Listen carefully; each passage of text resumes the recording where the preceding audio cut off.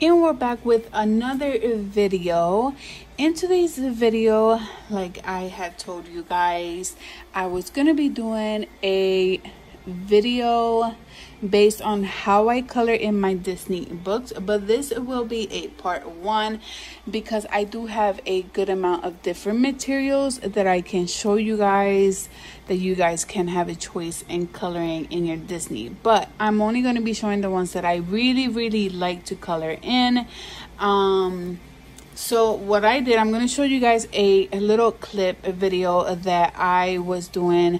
Me and Simply Ash on YouTube on YouTube channel, we decided to color in a Disney page this month with this app that we decided to use. And this app, you put in the names of the coloring books and it will spin for you, and then it will give you the book that you will be working on this month, and then it also will be giving you the number as well. So I'm going to be showing you guys a small clip right now.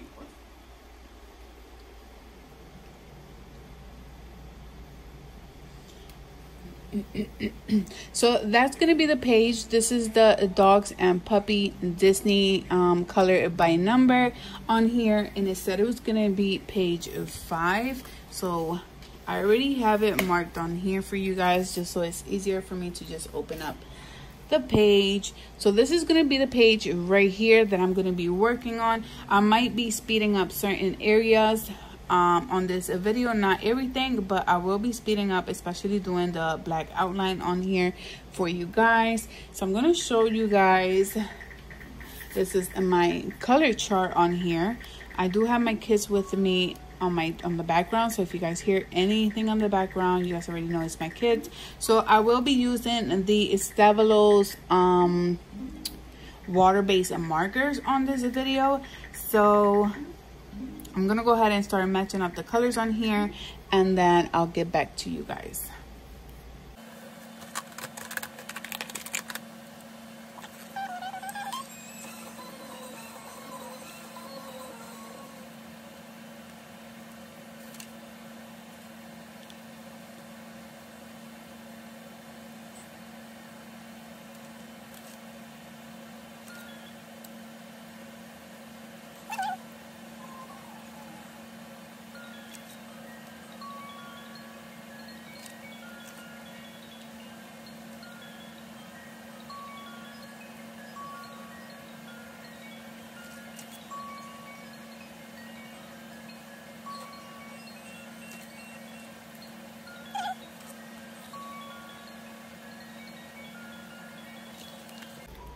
So I'm going to be using, like I said, the stabilos. The numbers are already on here.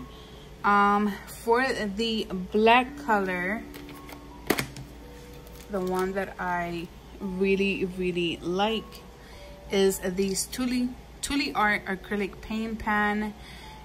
This is the extra fine. This is the ones you got to push down on the tip and the ink will come out. So this is the one I'm going to be using for the outline. So I'm going to be speeding in this part up for you guys just to do the outline real quick, and then I'll come back to you guys.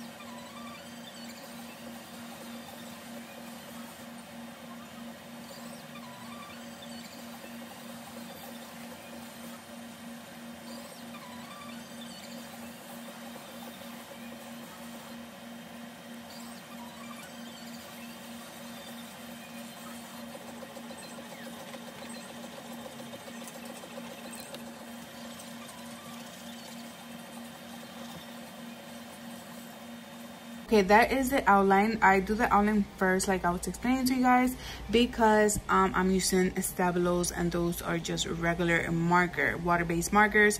And so I always do the outline first with the tooli art marker, and then I move over to my stabilos, which I'm gonna be taking out the colors that I'm gonna be using for this page. So I'm gonna go ahead and speed that part as well, because it does take me a little longer to find the numbers, just because I do have a quite good amount of stabilos on here. And then the numbers, like I had showed you guys before,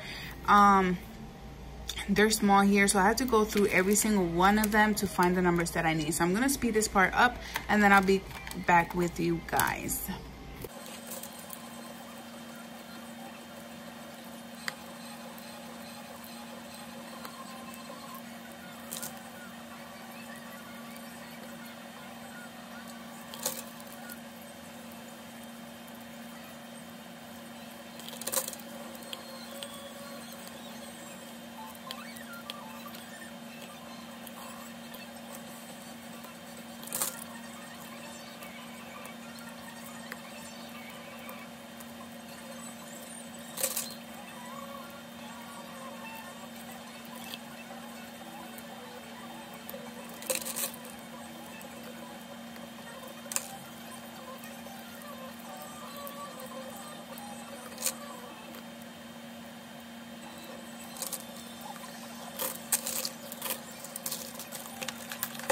Okay, so here are all the colors that I need for this page.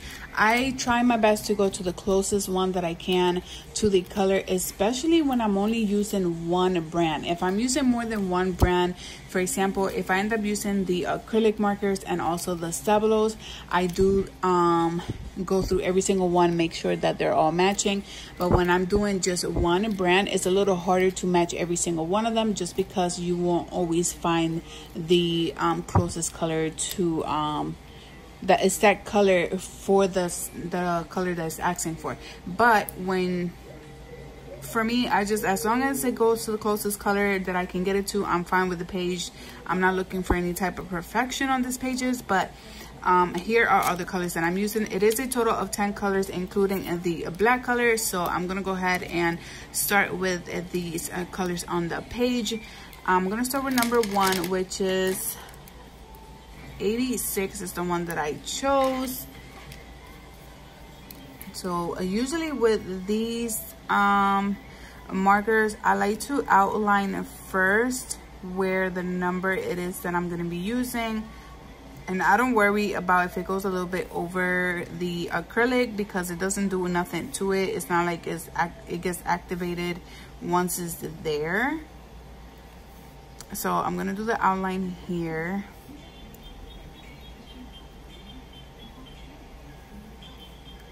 I really do like these markers. I know a lot of people don't. Some people do, some people don't.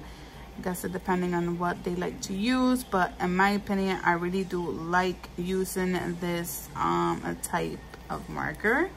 So I do not regret buying this set of markers. It's really hard to talk and color in the same time.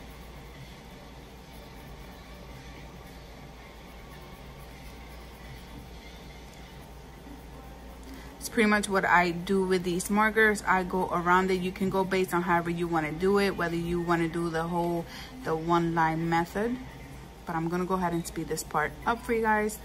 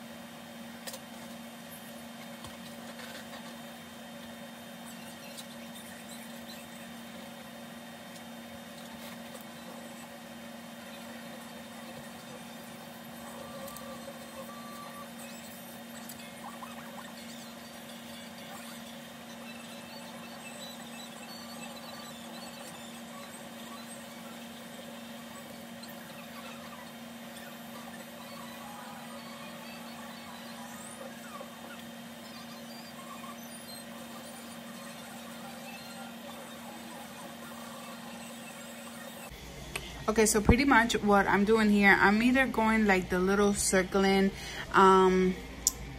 way, or I'm just sticking to going up and down. I try not to like go like this or go like that, because then it will come up with a lot of like different lines in the way.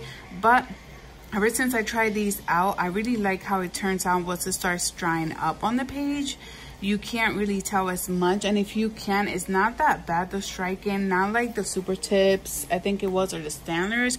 One of them too used to do a lot of the line on here like crazy, and you were able to tell a lot, so I just stopped using them. Once I found out about the stabilos and the acrylic markers, I was like, you know what, I'm just gonna stick to just those markers. For my opinion, everybody has different opinions, everybody likes doing different things, but I really do like sticking to more into the stabilos and acrylic markers. So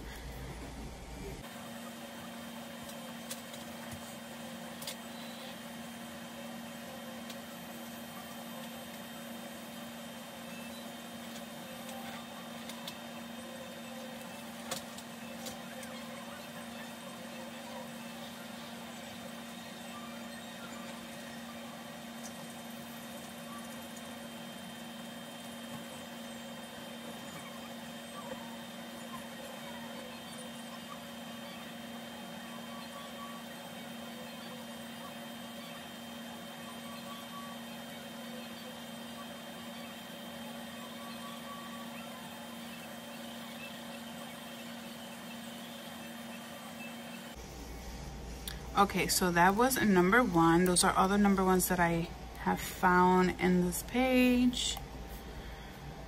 So I'm gonna jump over to number two. If I miss any numbers, I'll realize at the end of the video, not the end of the video, but while I'm coloring. So I just go back to it. So in number two is a darker brown. So it's 89 right here.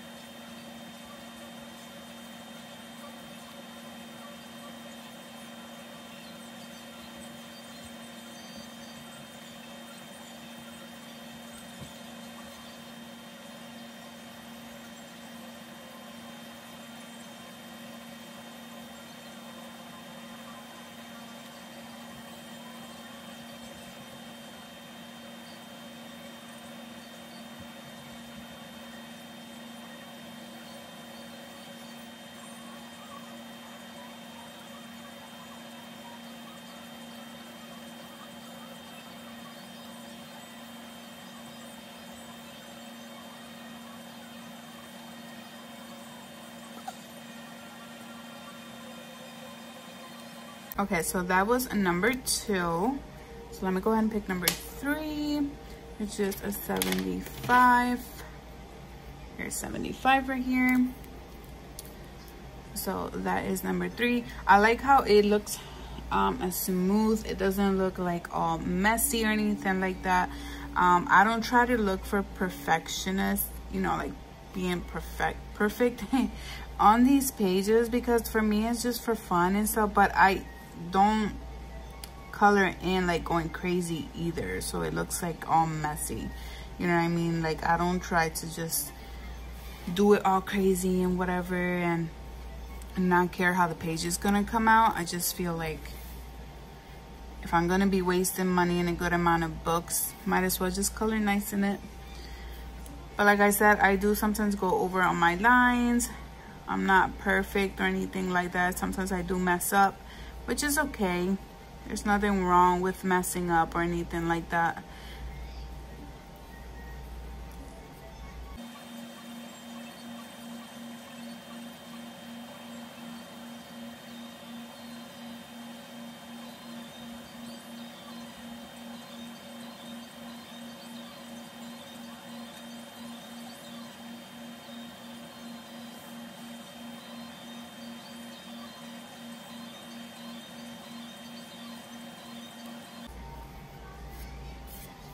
Okay, so those are all the colors for number 3.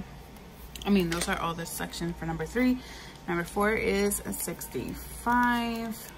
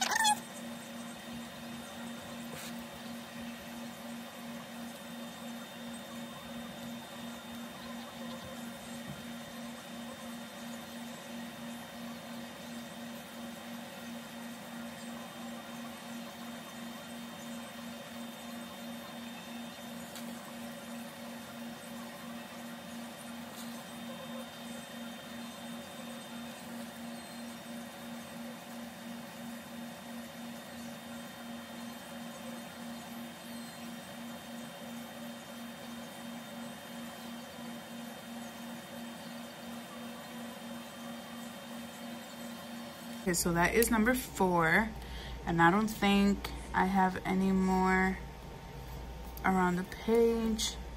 Another thing that I don't do either is if I pass it one time, I don't go over it again, only because I feel like it's gonna look ugly, especially with these markers. So I need a number for number 5 is the number 12. So this is number 5.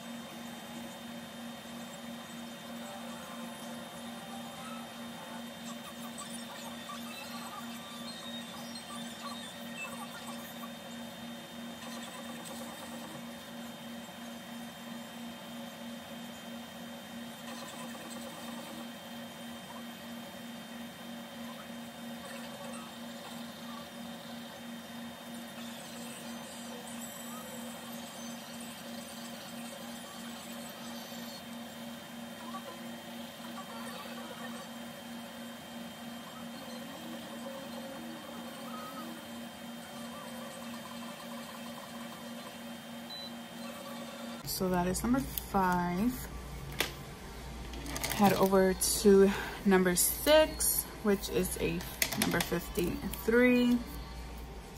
Let's go ahead and find number 6. Here's one section on here.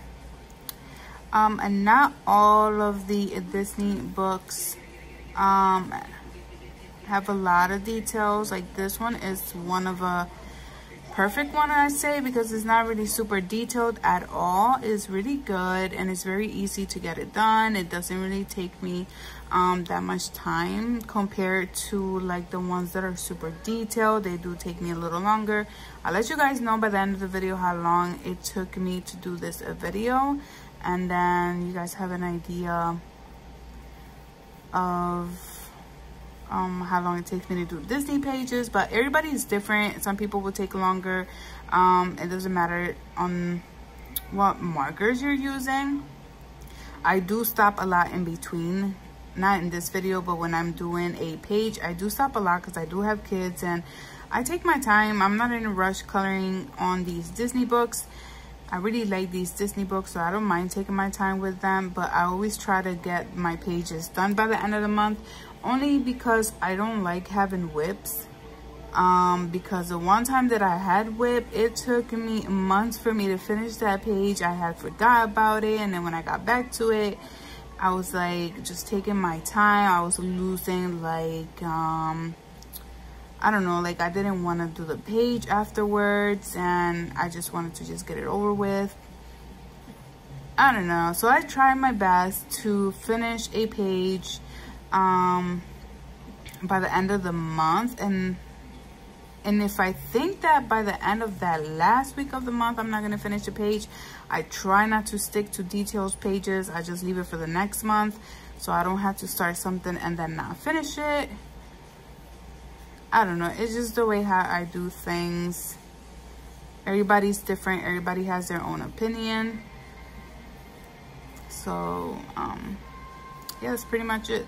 So you see how I ended up doing a double on here. Oops, I'm so sorry. I didn't think you guys, I thought you guys was able to watch this part. I am so sorry.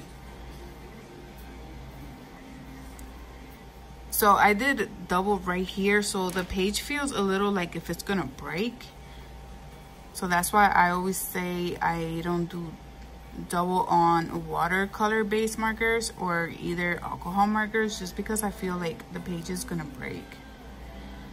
This is not really a cardstock page, it's just regular page. But let me stop talking, let me go ahead and finish this part. I think this is the only part for number 6. Yada. Okay, that's the only thing I had to color for that part. So I'm gonna jump over to, I only have 3 more colors on here, and then I'll be almost done with this page.